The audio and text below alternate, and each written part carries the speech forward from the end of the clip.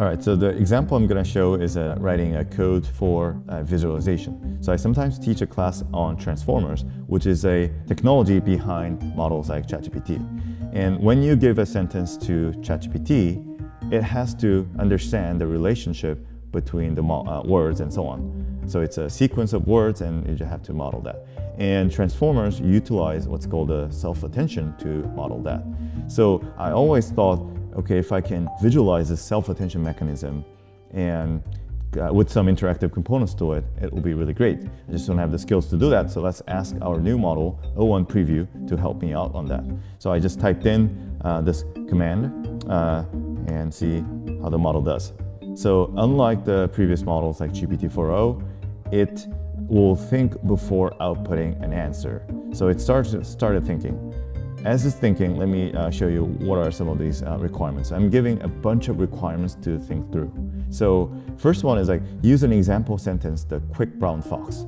And second one is like, when hovering over a token, visualize the edges whose thicknesses are proportional to the attention score. And that means just if the two words are more relevant, then have a thicker edges and so on. So the one common failure in most of the existing models is that when you give a lot of the instructions to follow, it can miss one of them. Just like humans can miss one of them if you give too many of them at once.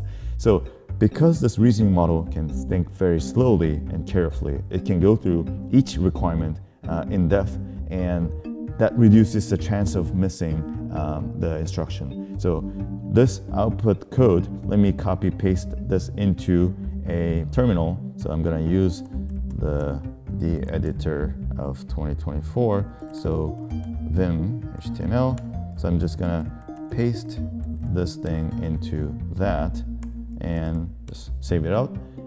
And on the browser, I'll just try to open this up, and you can see that when I hover over this thing, it shows the arrows, and then quick and brown and so on. And when I hover out of it, it goes away. So that's a correctly rendered version of it. Now when I click on it, it shows the attention scores as just as I asked for.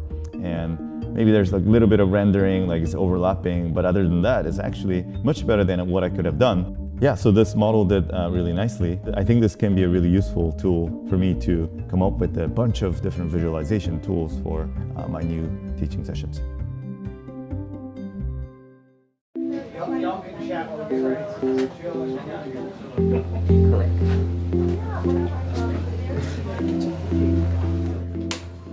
We're starting a series of new models with the new name O1.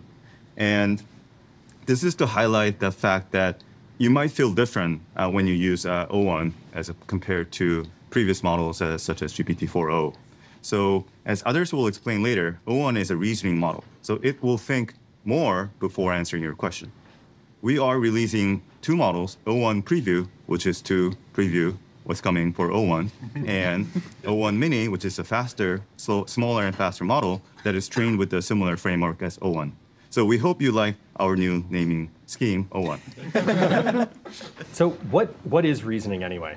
So one way of thinking of reasoning is that there are times where we ask questions and we need answers immediately because they're simple questions. For example, if you ask what's the capital of Italy, you know the answer is Rome, and you don't really have to think about it much. But if you wonder about a complex puzzle, or you want to write a really good business plan, you want to write a novel, you probably want to think about it for a while. And the more you think about it, the better the outcome. So reasoning is the ability of turning thinking time into better outcomes, whatever the task you're doing. It's been going on for a long time, but I think what's really cool about research is there's that aha moment. There's that particular point in time where something surprising happens and things really click together. Are there any times for you all when you had that aha moment? There was the first moment when the model was hot off the press. We started talking to the model, and people were like, "Wow, this model is really great," and starting doing something like that. And I think that there was a certain moment in our training process where we trained, put more compute in our RL than before, and train first of all generating coherent chains of thought.